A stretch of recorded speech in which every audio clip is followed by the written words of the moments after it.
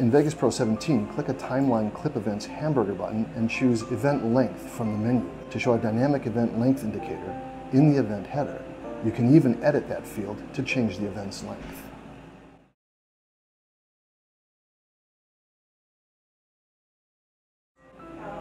Hold the Control key while you drag most sliders and controls to make fine adjustments to their settings.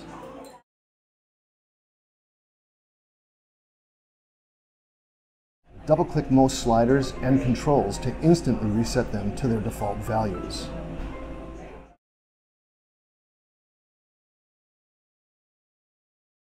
Expanded Edit Mode shows you a 2-up view of event pairs and an A/B timeline for a more detailed view of your edits. To enter into Expanded Edit Mode, press your number pad's 5 key.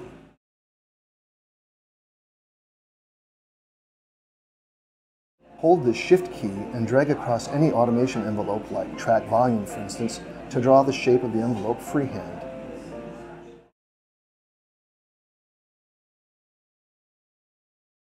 Select multiple events and change the fade in or fade out of any one of them to change all of them simultaneously with the exact same fade length.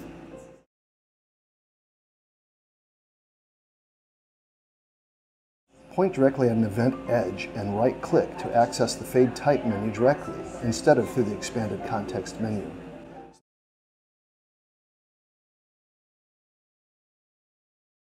Select more than one track header of the same track and adjust controls on one of the tracks, for example the volume control on an audio track, to adjust that control for all of the selected tracks simultaneously.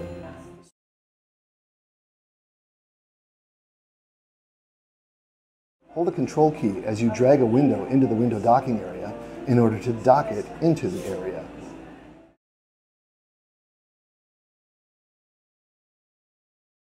Drag a tab in the window docking area left or right to reorder the windows in the area.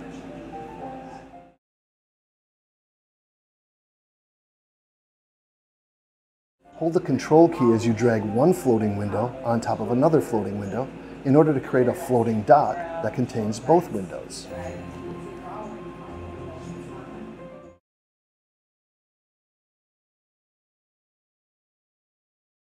Use the right mouse button to drag a video file from either the Project Media window or the Explorer window to the timeline and access a context menu that enables you to add just the audio or the video portion of that file.